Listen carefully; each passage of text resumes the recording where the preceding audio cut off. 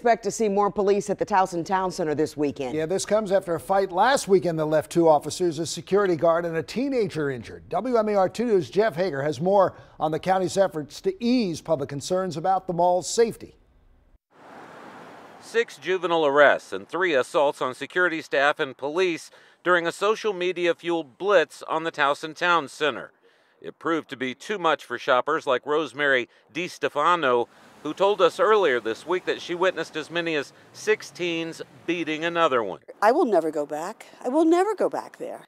In a bid to restore faith in the security at the mall, Police Chief Melissa Hyatt has led talks with its management team and other stakeholders this week about joint training to better address such incidents. This will enhance communication and ensure collaboration and coordinated efforts between management teams, security, and our police department.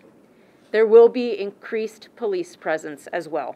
Officers, who are primarily on foot, already work overnight shifts in the greater Towson area and recently made an arrest in a shooting just after it occurred, as well as a smash and grab burglary. While county leaders are taking steps to prevent criminal behavior, they offer this warning to those who would test them. Most young people have been doing the right thing, but those who caused fights and disturbances should be and will be held accountable.